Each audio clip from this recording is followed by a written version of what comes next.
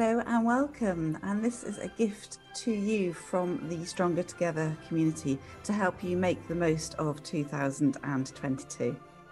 And in this video, myself and other experienced altruistic business owners will share a top tip which will help you make the most of 2022.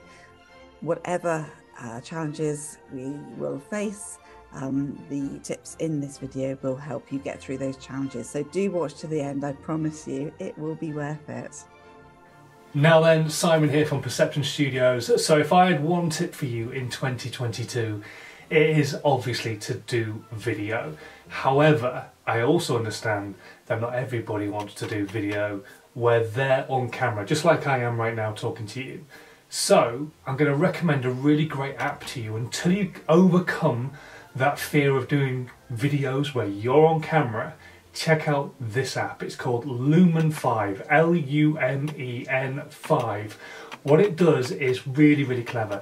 It will look at the blogs that you write on a regular basis, and the AI that sits in between it and the video that you're going to create will actually look at your blog and choose what it thinks are the key points out of that blog and turn it into a video using stock footage. It's absolutely fantastic. Like I say, if you're not keen on being on camera yourself, take a look at it today.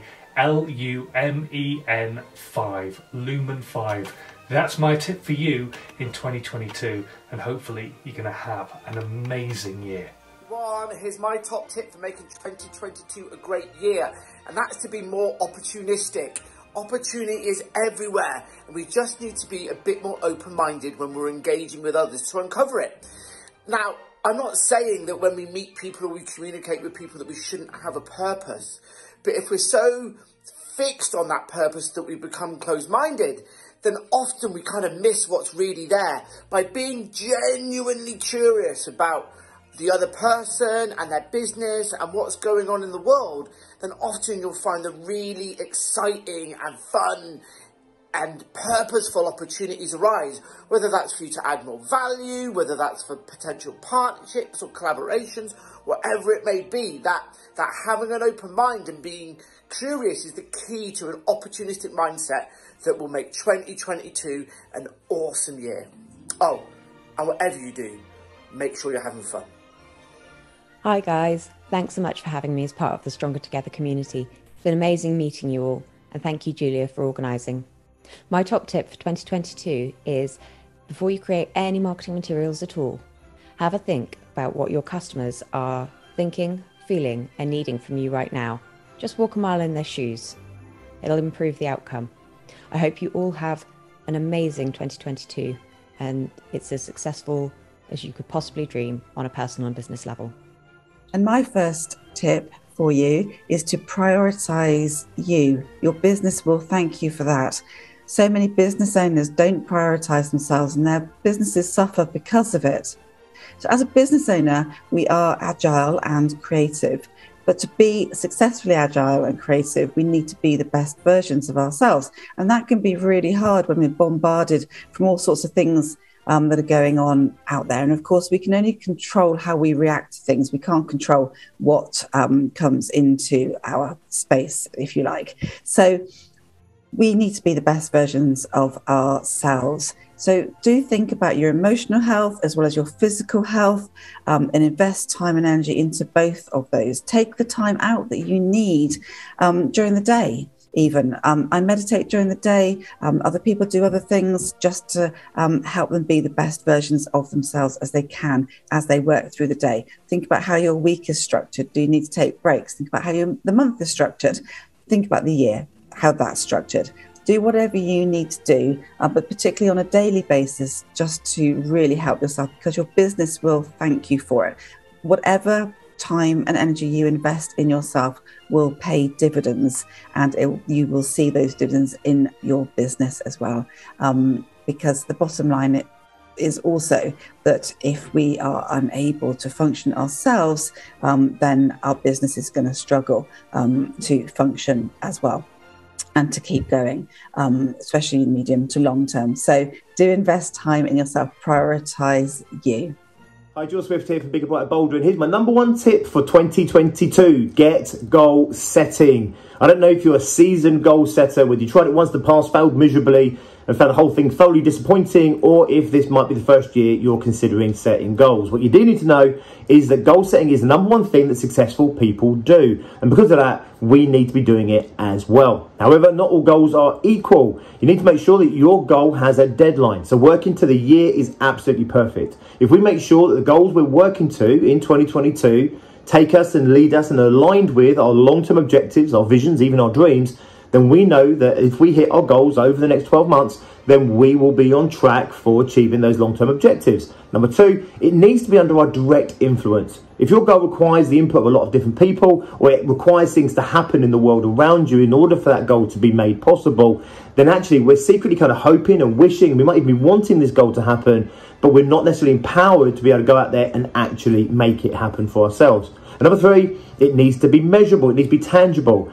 If we can't measure our goal, how do we know we've achieved it? If you don't know where you're going, how can you possibly know you've got there? Also, of course, we need to know where we are in the current journey of that goal so that we know that we're on track, and if not on track, that we can adjust our tactics and strategies to pull ourselves back on track so that we can achieve that goal. However, even if you set perfect goals, your chances of success at goals is actually still really disappointingly low. In fact, the American Institute of Research and Education did a review on this, and they showed that even if you set perfect goals and you have a plan for achieving those goals, your chances of success are still only 50-50 of actually achieving those overall goals. So if there was a magic pill in goal setting, it would be commitment and accountability. If you've got people out there that you can commit to with your goals, and more importantly, be brave enough to allow them to hold you accountable to achieving those goals, now your chance of success goes up to 95%.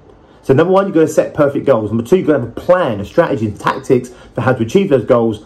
You're still only on a toss of a coin, 50-50 that you're going to achieve that goal. You then need to commit to other people and be brave enough to allow them to hold you accountable. Make 2022 the year that really counts by getting super effective and focused on your goals that are going to get you the result that you want. My next tip can be applied to anything, really. Anything that is perhaps blocking you from moving forward in business or in your personal life or any component of your business. And it's 4 R's, okay? The first R is reflect. So think back on the previous financial period, for example, the previous quarter, the previous month, the previous week. Think back and have a real period of reflection. What went well, what didn't go well. And then revisit those things that went well or didn't go well. Write down, make a note of the things that went well so that you can take more of that forward, and write down the things that didn't go quite so well so that you can tweak and change those. And the next R is to revisit. So actually revisit the specifics of what didn't go well, and then review, have a time out, review those components, and then the 4th R is refresh. As I've already said in one of my other tips, we are very agile as business owners, so we have the ability to refresh and make changes to things that we need to. So the 4 R's are really, really key here: reflect, revisit, review, and refresh. And you can apply that to all sorts of areas in your business or your whole business.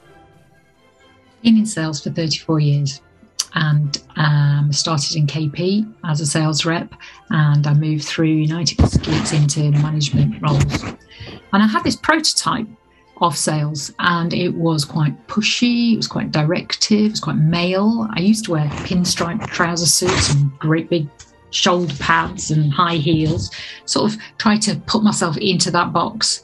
And, somehow it didn't connect for me. And I got some feedback one day about that said that I was too pushy, and I was absolutely mortified. So I was a bit of a wake-up call for me. And I did a lot of work on my self-awareness. I got a lot of feedback, and I just started to be more me and tell my own story. And I learned that art of storytelling then, and gradually over the years it's developed for me. A lot of times we call them testimonial stories, but there are so many other stories that we can also tell about ourselves, about our colleagues, about our customers, about our successes, and also about the company, you know, where you came from. And now's the time to do that. The last 18 months has been so powerful. I think it's probably the most powerful tool that we've used. Now I've got a template. I'm using it now, storytelling template, to tell this story. And it just works. If you want one, let me know, email me, and I'll send it to you, and give it a go, because for me, it is the most authentic way to sell anything at all as business owners. So listen, have a magical Christmas, and I'll hopefully see you soon. Here's my top tip for making 2022 a great year for your business when it comes to content writing. And it simply has to be authenticity. There's lots of different tips I could share, but the thing that underpins everything is really to be yourself, to be true to you and your business, and then you will attract the right clients, the right tribe. And so always authenticity in everything that you post. Okay, hope that helps. And my next tip is something that other business owners on this video have touched on, but it's to really know and understand your ideal client.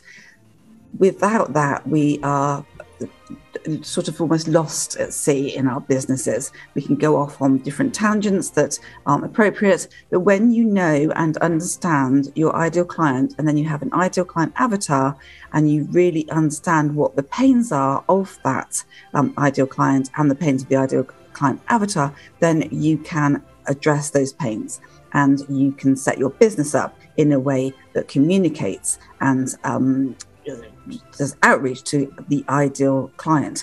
Knowing who your ideal client is and really having a handle on their pains, and those pains will change. This is something to do on a fairly frequent basis, is to revisit this. You can address the pain, so that helps you with your marketing. When you understand who your ideal client is, then that helps you with your systems and your processes, and in essence it will undoubtedly help you increase your revenue and decrease your costs, because you're communicating with the right people at the right time in a way that they want to be communicated with, and you are helping them solve an issue or a pain that they have. It's absolutely key. So many things hang off of this within a business. Do take some time out and revisit, if you already have an understanding of who your ideal client is, revisit that. Because things are changing for us and things are changing for our ideal clients as well. So do spend some time doing that. It really will pay off. Here's my top tip for making 2022 a great year. It comes in two parts. Part one, get help. I repeat, get help. In 2020, between the months of March and September, we experienced 5 years of evolution in the business landscape, and that momentum has not stopped. What that means as business owners is we are trying to navigate an ever-changing, rapidly moving environment and landscape in order to grow our businesses. It has never been more important or more beneficial to leverage the skills, resources, knowledge and support of other business owners and mentors than it is right now. Don't make running a business harder on yourself than it needs to be by trying to do it on your own when there are plenty of people out there who can help you. Now that leads me on to part two. Be discerning. Please do your due diligence when you are looking for business clubs or business coaches. They are not all equal. You must do your due diligence. You must make sure that the person that you are looking to work with has the experience in your market, understands what it is that you're trying to do, and can offer you the expertise and support that you really need. Please make sure that you do the work to find that out before you commit time, money, and energy. Thanks. And my last tip for you to really help you make the most of 2022 is something that can be applied to the communication we put out on in our marketing on social media. It can also be applied to conversations that we have, face-to-face networking, one-to-one meetings, workshops, all sorts of things. It can be applied in so many places. And that is to always be consistent, to be visible, to be authentic, and ultimately to always add value. My top tip to help make 2022 a really great year is to take a little time out to check your email configuration. You've probably invested a lot of time and money creating content and configuring a CRM and an email marketing platform to help build your email lists. These are the lists your business relies on to communicate with customers and future customers, keeping them informed of all the exciting things you're doing to help other businesses or customers just like them. How would you feel if those emails were never seen? If you haven't added those CRM and email systems to the list of servers that are approved to send from your email domain, that may be exactly what is happening. All your best intentions thwarted by email spam filters. To address the increasing levels of spam, the big email providers are now applying tighter and tighter filtering policies, which look at these approved to send servers and addresses to decide whether to accept or reject emails that we send. What most people don't know is that most emails marked as spam never even make it to the recipient's spam folder. They're simply filtered out before any attempt to deliver. That's why configuring your DNS records appropriately is so important. But don't worry, if all that is double Dutch to you, just give me a shout and I'll help point you in the right direction. Don't let your important messages end up in spam, or worse still, never even making it to the spam folder. Thank you so much for watching this video today. I hope you have found the 12 tips that we've all shared of use. It will remain on YouTube, so you can pop back and see it if you need to have a recap, but we all want to wish you the very best for 2022. Thank you for watching.